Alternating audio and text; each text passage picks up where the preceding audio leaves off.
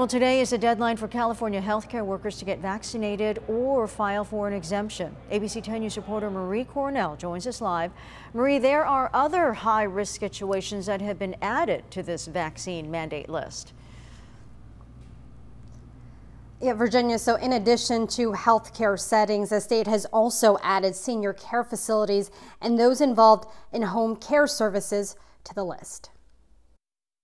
Healthcare workers have until today to show proof they've gotten at least one dose of the COVID-19 vaccine or have filed for an exemption as mandated by the state. So far, Sharp Healthcare says almost 92% of their total workforce are vaccinated, while 539 are still unvaccinated. Scripps Health says about 93% of its workforce have been vaccinated, with about 140 employees who have not complied or received an exemption. That's less than 1% of its workforce. If they aren't compliant by the end of the day, Scripps says they will be fired.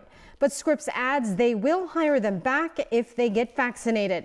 Other local health systems, including Kaiser and Palomar Health, are putting non-compliant employees on unpaid leave for a month or two before they face termination.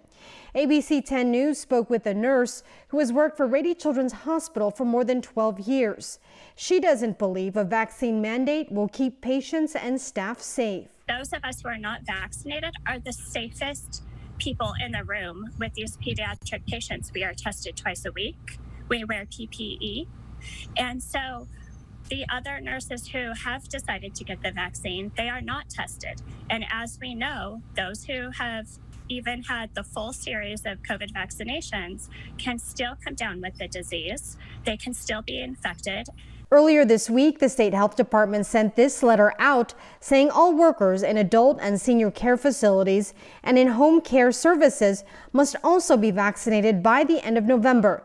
The letter cites among the nearly 20,000 confirmed COVID-19 outbreaks in the state during the pandemic, 47% were connected to high-risk settings such as adult and senior care facilities or in-home care services, where they say many cases have been tracked back to those who are not vaccinated. Now, we did reach out to the other healthcare systems in our area to find out where they are in terms of their compliance lists, and we're still waiting to hear back from them. Reporting from home, Marie Cornell, ABC 10 News. Thank you, Marie.